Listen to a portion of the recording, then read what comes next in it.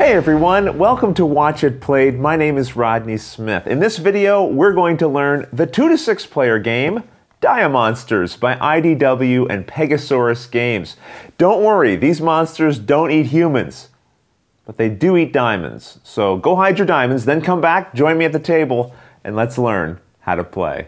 Diamonsters comes with a deck of cards made up of multiple copies of the same 5 Diamonsters named Ichi, Ni, San, Shi, and Go. Each monster has a unique number value, 1, 2, 3, 4, and 5, and in the bottom right corner they provide either positive, negative, or no diamonds. Each player collects one of each type of monster to form their starting hand. The rest are shuffled into a face-down pile. So in this case, we have a setup for 3 players. The game also comes with plastic gems that players will collect as they win games. Now, I should mention, this is a pre-production copy of the game, and that means this is not the final card stock. The corners will also be rounded on the cards, and these plastic gems will be blue, not green. The game is played over a series of rounds where you'll be trying to collect and place in front of you either 3 of the same type of monster or monsters with a total of 5 diamonds. But don't forget, she is a greedy monster and gobbles diamonds up, subtracting 2 from your total. So in this case, we don't actually have 5 diamonds, we have 5 minus 2, so only 3. To get 5 diamonds again, we might have to play another monster like this one. Now keep in mind, the monsters in your hand are not contributing to your sets. Not yet. First, you have to get them from your hand face up in front of you in an area known as your monster collection. Let's take a look at how we do this by showing how you play a round of the game. You start a round of play by flipping the top card of the deck face up. Each player now bids for this monster by secretly choosing and placing a monster from their hand face down on the table. I'll do this quickly for the other 2 players as well. Once everyone has placed their bid, all of the monsters are revealed, and the highest value wins. In this case, I played a 5, and that beats out the 4 and the 2. It's almost like I planned that. The winner then takes the card they played and the card that they bid on and places them face up in front of themselves in an area known as their monster collection. So the obvious question here is, why not always play your highest monster? Let's reset here, and I'll give you a couple of reasons why you might not. Let's pretend instead this player had chosen this monster from their hand and played it. While Ichi may have the smallest value, Ichi always beats Go, the highest value monster. So if these were the monsters played, yes, my 5 would beat the 4, but then this 1 would beat the 5.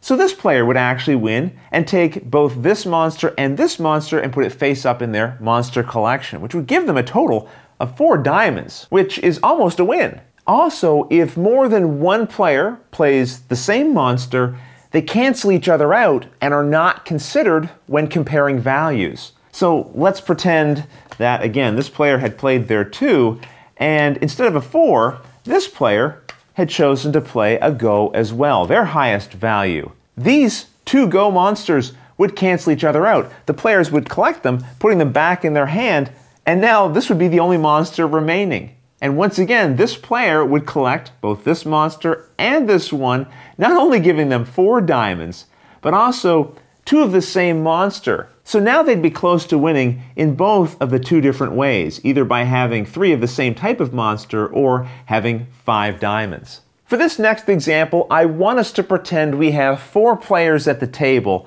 and this is what they've bid. Now, the player who played the 1 might be thinking, ha! 1s always beat 5s, so I win. However, 2 5s were played, so they would first cancel each other out and go back to their respective players' hands.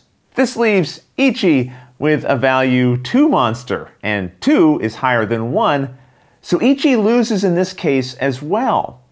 Also note, anytime you don't win a round, you also take the monster you played back into your hand.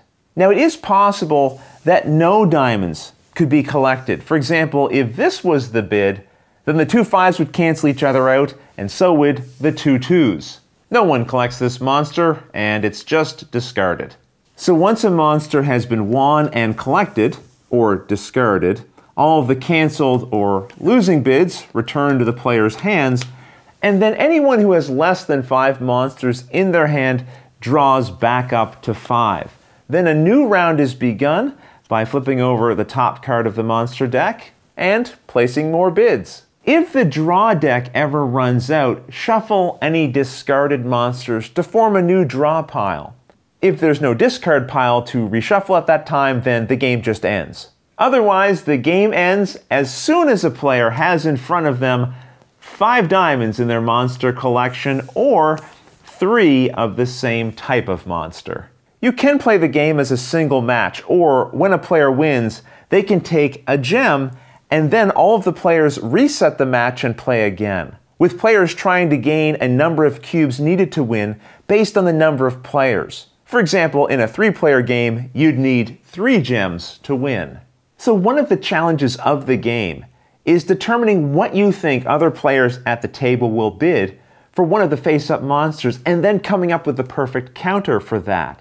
And keep in mind, if I win a bid, let's say I used my Go monster, I'm going to have to put this face up in my monster collection and then draw a new monster. The odds are against me that I'll draw another 5. So the players now have some imperfect information about what I might have in my hand that they can use as they plan out their next bids. And that's how you play the game. Now, if you have any questions at all, don't hesitate to put them in the comments below, and I'll gladly answer them as soon as I get a chance. And consider subscribing to our channel, because in a future episode, we're going to do an actual playthrough of Diamonsters so you can see how this all comes together to create the gaming experience. But until the next episode, thanks for watching.